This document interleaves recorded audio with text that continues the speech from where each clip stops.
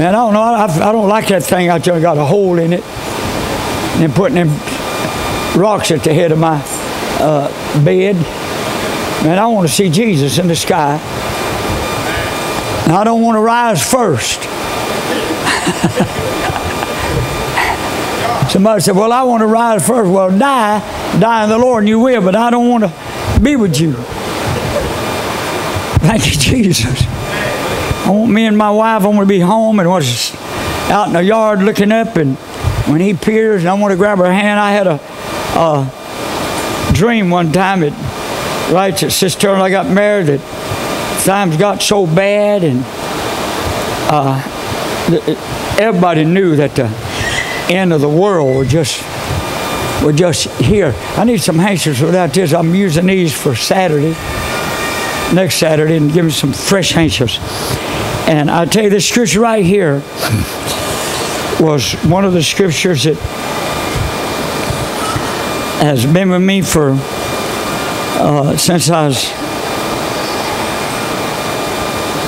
19 years old, between 18 and 19, when I got started out preaching on the streets. This is Mark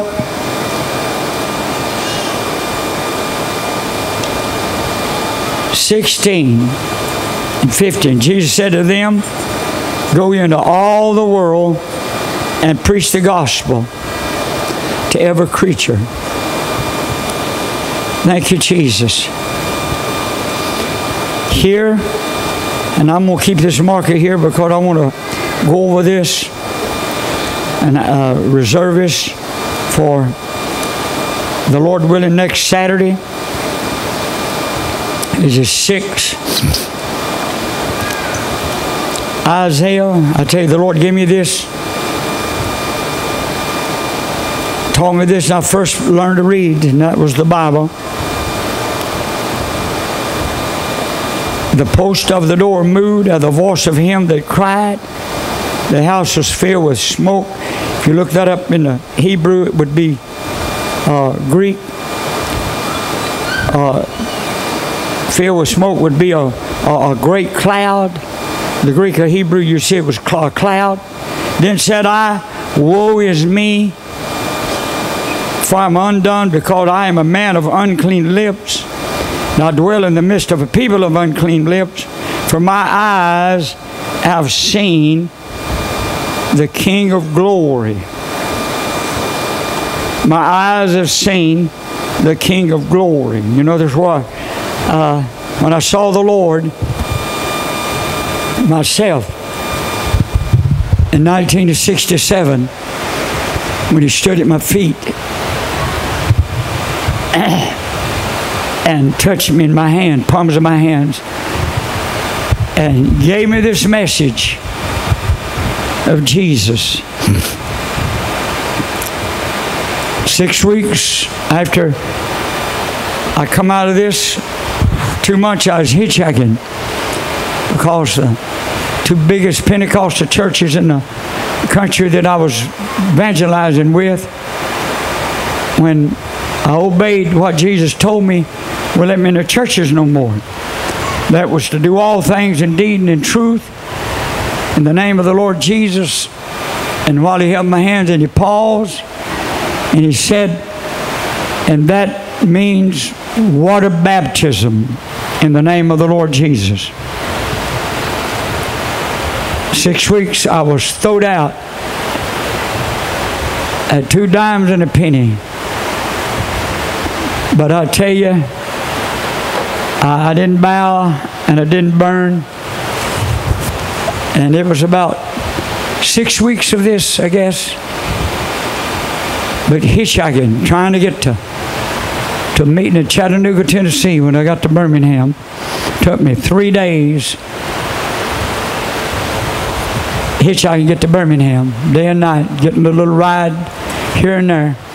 The Lord spoke to me. A preacher friend of mine saw me at a Bell telephone phone book trying to dial his number. He was going to work and had 1 dime in my pocket. He stopped and picked me up and carried me to his house, let me bathe and shave and fed me and slept a while. He carried me to Chattanooga. had a preachers meeting coming at it that evening. 400 preachers was going to meet all over Louisiana and Puerto Rico. I mean, all over Georgia and adjoining states like Chattanooga, Tennessee. 400 of them. And I was going to preach to them that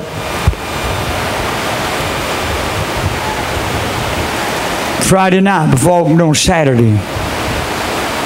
I tell you, my world changed from Birmingham to Chattanooga. God is still. You know, some people will back away. I need some fresh handkerchiefs up here. Some people will back away from standing up for Jesus. I tell you, we need to stand up for Jesus. Jesus said, if you be ashamed of me and of what? My name.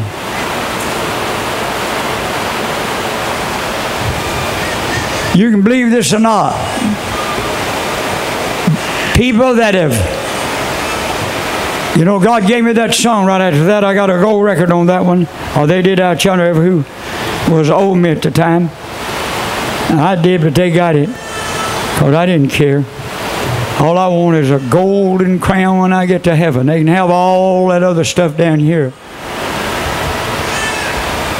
And if Sister Caroline, we make it to heaven, I've requested that God, if He won't let her live in my mansion, to her to build her one across the street. Hallelujah. Because I love that woman. And she loves me for me. And I told her that, I said, I was before I left, I said, I love you so much. And I said, I appreciate you loving me for me. There have been people claim they loved me before, but it was the preacher. I don't want to be loved because I'm a preacher. I want to be loved because I am who I is. Thank you, Jesus. Glory. You know, you got that. You know what I'm talking about? Well, as long as you up on top of the ladder and you got somebody else up with you, preacher, man, they're your friend. Let you go through some kind of a trial, and they got to go through. They won't be seen in a country mile. Thank you, Jesus. But I appreciate the Lord. And anyway, I had this. I was in a fast, and looked like the whole world, and it is somewhere. And I'm telling people, I don't talk to a bunch of people, but if you read the Bible, it's happening.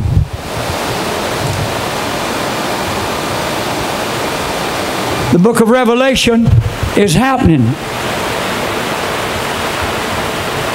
That beast, not physically, the sea represents the people. That beast is rising up right now in the sea. You can see it. They're soon going to make a law against Christianity.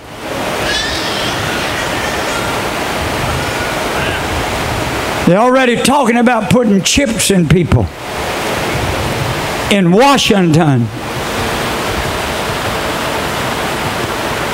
God didn't say they'll put a number on your head, in your head. Has to be the chip. So if you take that, oh, they're going to tell you it's all right. And you ain't going to have to have no money no more. Your money, you'll never see that again. They'll put that in some kind of a file. And all you do, you can take it in your hand or your head. And you go by, you just run your hand over the new machines that's coming out. And it'll deduct what they allow you to have in that account. Once you get that in your hand, and that in your head, whether you think you do it ignorantly or not, One day the end's going to come and you're going to be looking. You're going to be down yonder, quickly down yonder. You're going to be looking up. You're going to see all those that's dead in Christ with Jesus, and then those that rose from the dead that died in Christ with Jesus in the new world and a great new city called New Jerusalem. And you're going to be burning in hell because your belly was your God. And the cares of life. You may not like this, but as I read this King James Bible, it's getting closer every day. I've been telling people now for more than a generation, you need, I never told you that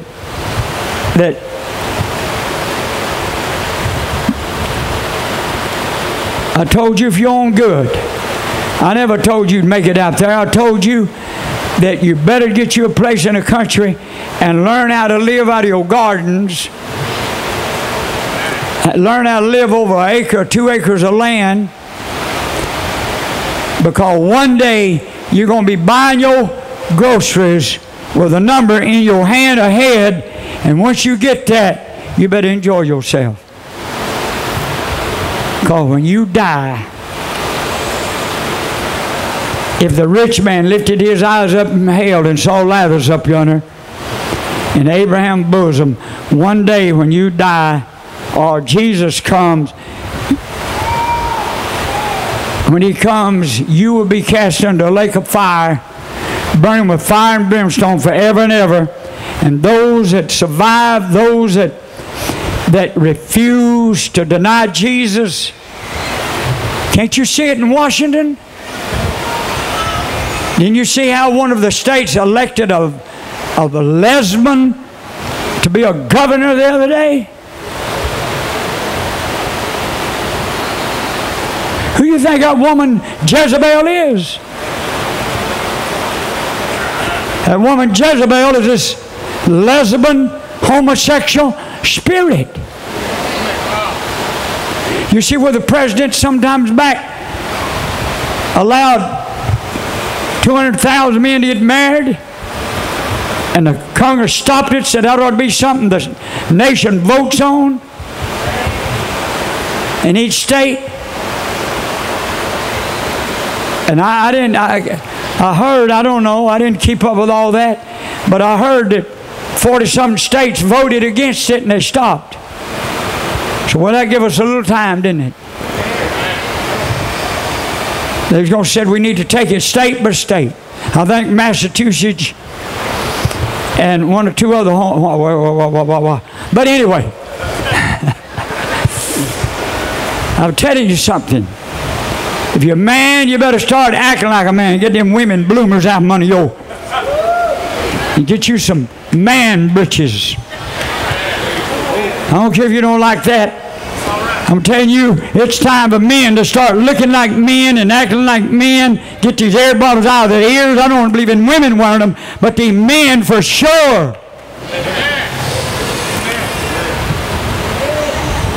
I don't care if you don't like it. Your blood ain't going to be on me. God said, come out of that. Be separated.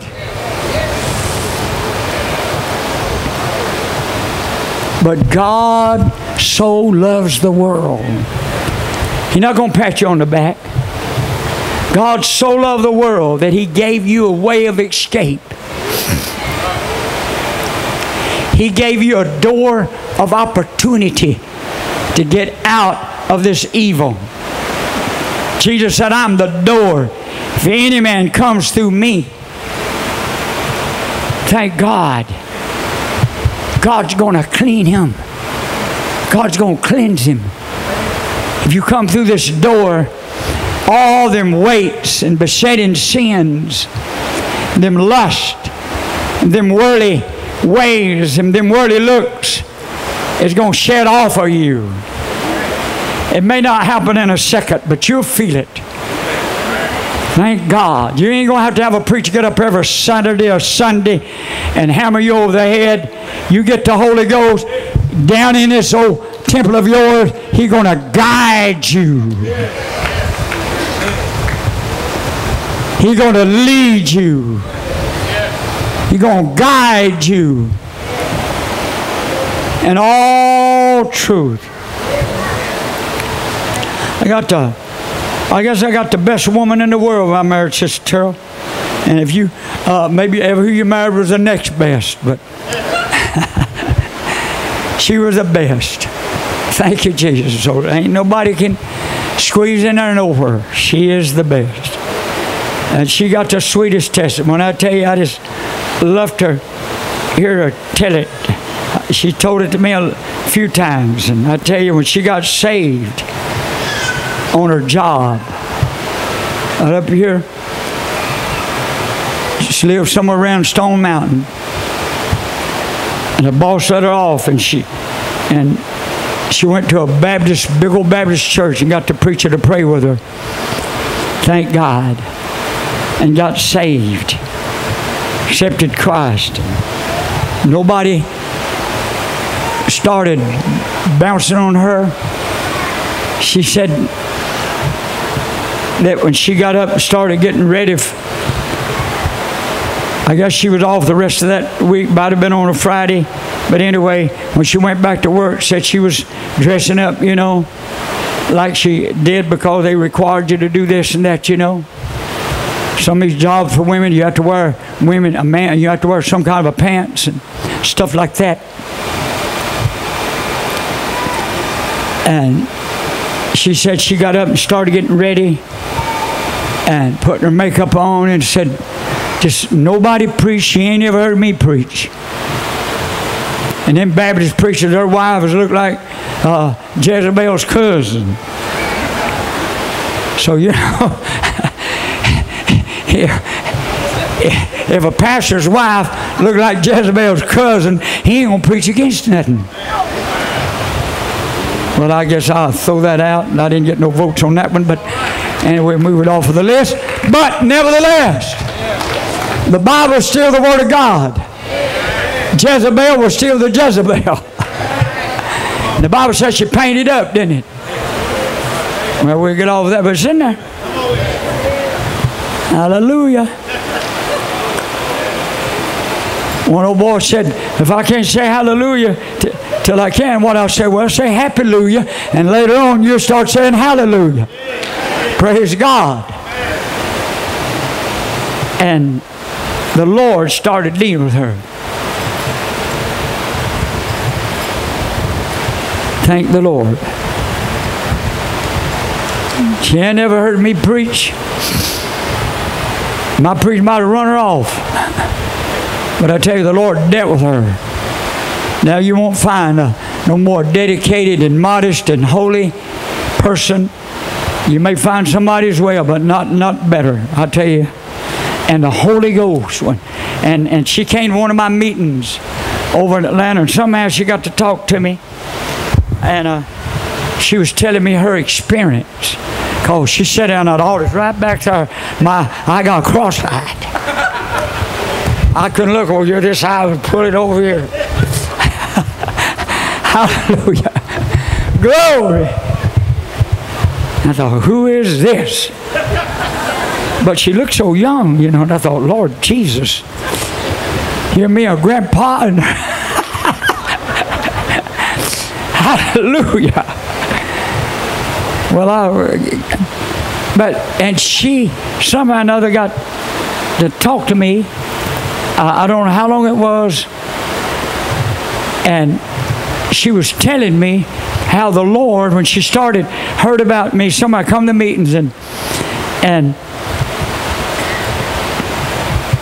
my preaching was so straight. I'd put one in, I didn't want my hair to turn this color, and it began to sort of show up a few old gray mares in there a little bit. Glory. And I was putting some kind of a reach up her. And she recognized it. And she thought, now, he don't know how to be doing that. Well, I ain't doing it no more. And hadn't in a long, long time, even before we got married. Thank you, Jesus. But I'm telling you that she hadn't heard me preach. She did right. But God began to deal with her about them little things in her ears. And that stuff you run around your neck.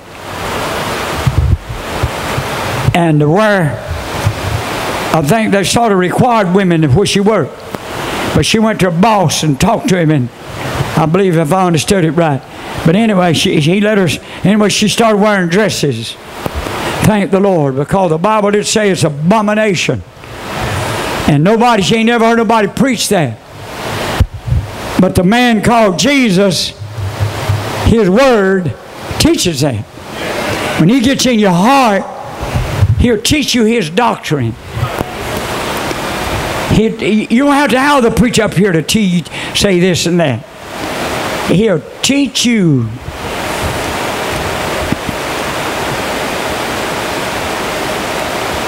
His teachings. Jesus said, if you abide in the doctrine of Christ, you abide in me and my word abide in you. You get to the place you can ask what you will and it will be done unto you. And she was telling me, when I did get to talk to her, how the Lord saved her, and I tell you, my heart got up my mouth and it's hard for me to keep it out of it. Thank you, Jesus. Pleasure when I see her.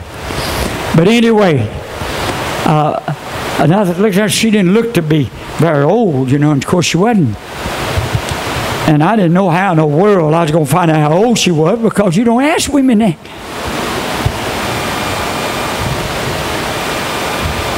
But somehow or another, I don't know how it come about, but when she said she was 27, my heart went to heaven. Hallelujah. Glory. She was such transformed, and she never heard me. Somebody told her about me, but because she could recognize that my hallelujah. But anyway, somehow she got through that. But you see it now. She didn't only get through that, she got through me. Hallelujah. Glory. But I'm going to tell you, I love her experience.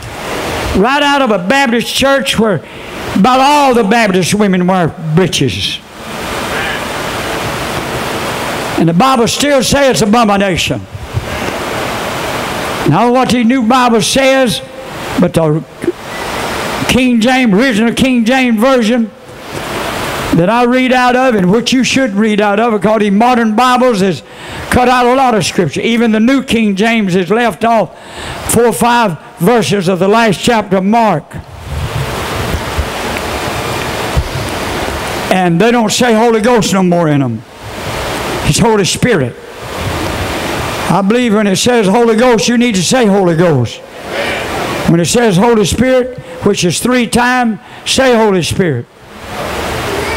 You may disagree, but I can prove you right now there's a difference. But you probably wouldn't want me to prove to you, but I love the word Holy Ghost. Everybody say Holy Spirit. See how easy that is? Now say Holy Ghost. See how your throat jumps? I tell you, if you start saying the Holy Ghost, your heart will jump. I said, your heart will jump. How many believe we ought to say what the Word says? They got word of the latter Bibles, all of them are taking out them words that they got, the forefathers got persecuted on. But I'm going to stick to the straight as a gate, narrow as a way.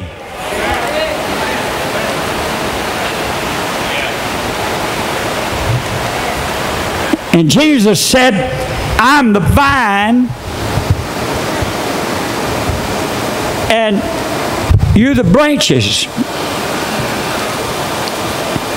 I'm the vine, and you the branches.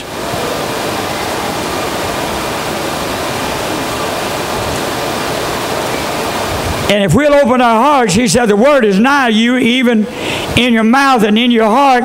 That is the word of faith. I believe that's the reason a lot of us ain't got faith anymore.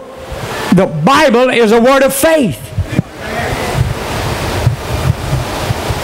And John 15 said, I'm the vine and you the branches.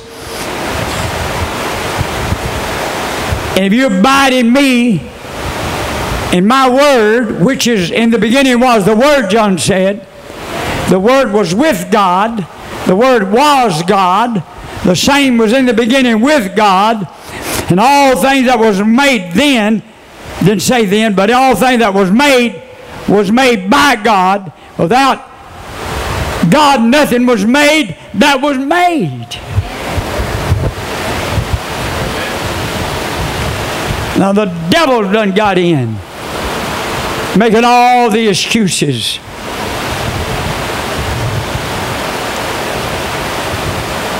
The Bible said they were all in an upper room.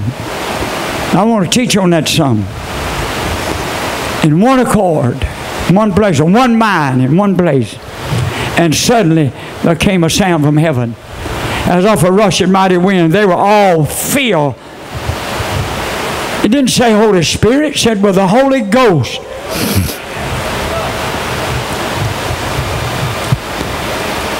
Jesus didn't tell him to get in the upper room and join the Baptists or the Methodists or the modern day Pentecost. He said, you get in the upper room and you tarry and you pray until you be endued.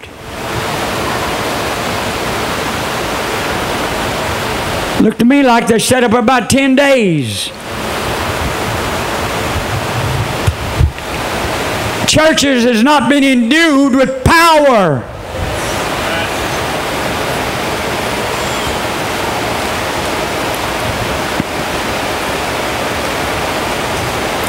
They were all, after 10 days, there come a sound from heaven as of a rushing mighty wind, and it filled all that upper room, which was 120 people in there or more. About 120, it said. Could have been 130 or 118. And they were all filled with the Holy Ghost and began to speak in another tongue, other languages, which was, on that day of Pentecost, there was 50 countries of the world. Pentecost, every 50 years they celebrate a day of Pentecost from all those countries. And Jerusalem was the spot where they were that time. Already they'd done it every 50 years there, but it was sort of a central part. And there, when that Holy Ghost came, and it came out of the room, down in the streets, the people that were gathered from all these 50 countries heard everybody.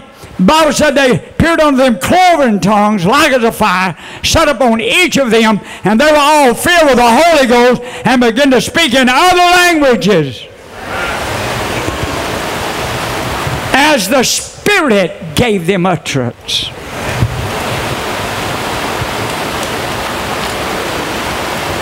And everybody in 50 countries heard them speaking, and what language they had. Somebody out of that 120, they heard them speaking in their language. They said, what is this? Where have such a happening? We need it again. We need another day of Pentecost to get 50 countries' attention. 100 countries. Ain't nothing else going to get people's attentions but the Holy Ghost. These little old missionaries going over here, over yonder with these new Bibles that won't even say Holy Ghost. And nowadays, that ain't going to help folks.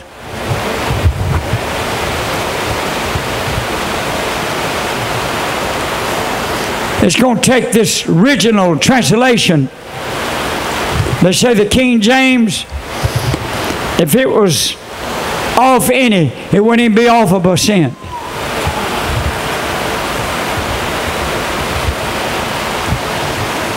Only 2 words is not in the King James that wasn't in the original Greek and Hebrew translation. And it wasn't like it is today. You know, nowadays they try to change it, soften it up.